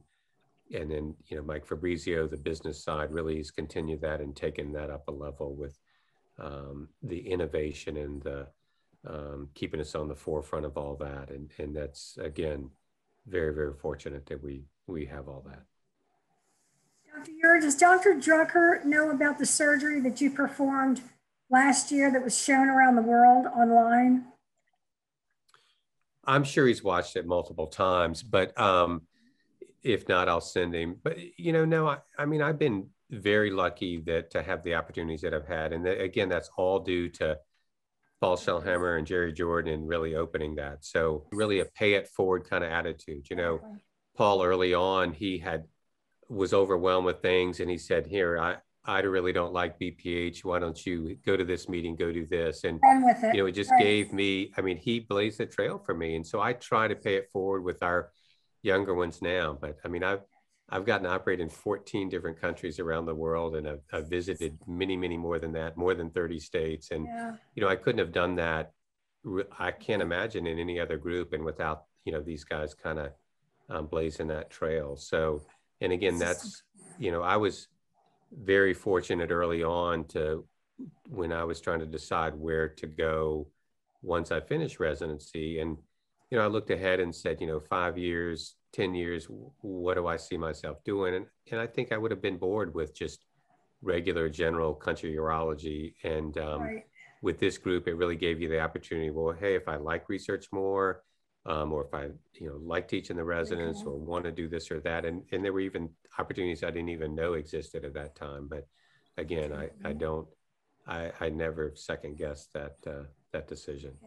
I think that, our practice is very unique in the, all the different aspects that we cover. We're a community group, so we're taking care of the local community. We're an academic group, so we're often on the forefront of many things going on nationally and internationally. We have a residency program and a fellowship program, so we're training the next generation of urologists. It's a really unique practice that you don't see many places in the country. Not at all. And we're still independently owned and operated. We're not, we run our own ship here, and it's a really unique opportunity. And I'm honored to have been part of it. And as you're going through the residency, you kind of look at the different aspects of urology, and I always found the cancer aspect of urology the most interesting part in my mind. The unique, each cancer is unique, each individual patient. I enjoy the complexity of it, the surgery. I enjoy that. When you have a success, it's very rewarding. Unfortunately, we're not 100% successful, but we do the best we can. The other areas of urology that I enjoyed too, but that was what really kind of drew my interest. Right. And when I came here, as we mentioned earlier, there were 3 different groups that merged a couple of years after I was here, and I got to give Paul Shelmire was very good at pulling me under his wing.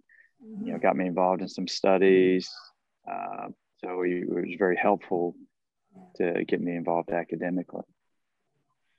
Here we are. And I'll pile on that. Robert has been amazing with the clinical trial aspect of things. Again, that's something so unique with our group. We typically have, on average, 40 clinical trials going at a time. And that's, private practice groups don't have that. And many academic groups would be jealous of that. And we probably say no more to yes than clinical trial opportunities.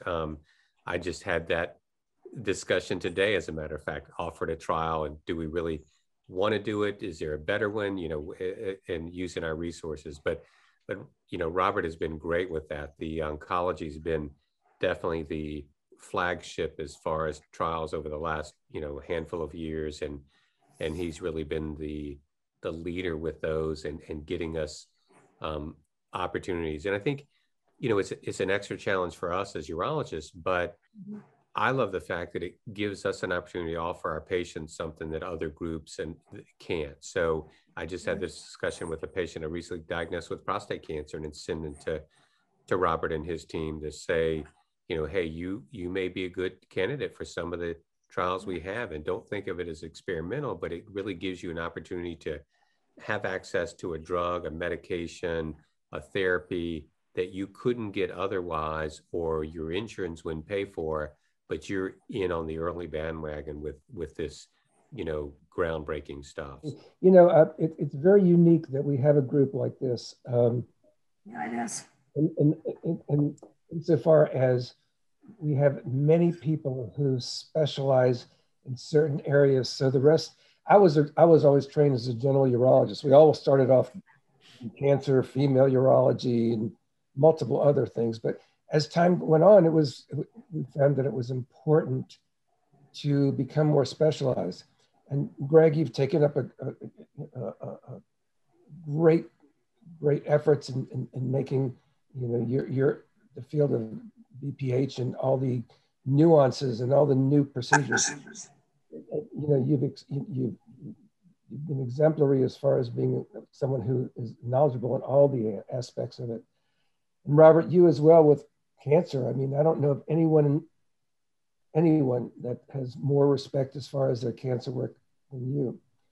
But I can say that about many aspects of our field. We have the reconstructive aspects.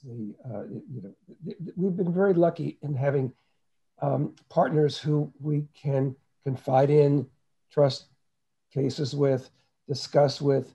And again, that's a very unusual situation when you have this many physicians in a group who get along so well. Yes. Jack, and don't forget, general urology is very important too. That is a big part of the practice. And you were, no pun intended, a jack of all trades who could do many things. Yeah.